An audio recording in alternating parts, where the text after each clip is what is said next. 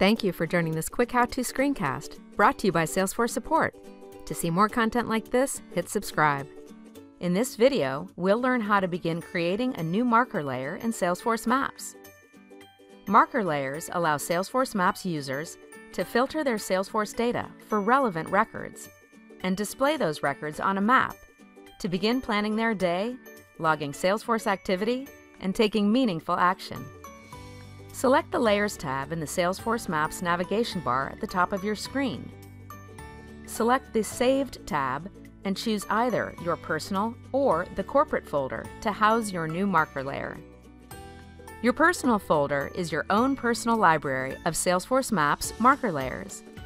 And if you are the only one who needs access to a new marker layer, create it in your personal folder. The corporate folder is a shared library of Salesforce Maps marker layers. If you need to share a new marker layer with other Salesforce Maps users in your organization, create that marker layer in the corporate folder. After selecting the appropriate folder, hover over the blue New button and select Marker Layer to begin creating your layer.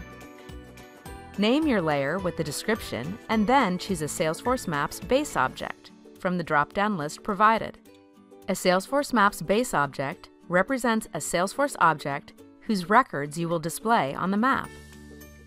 For example, if you want to display accounts on the map, select the Accounts base object.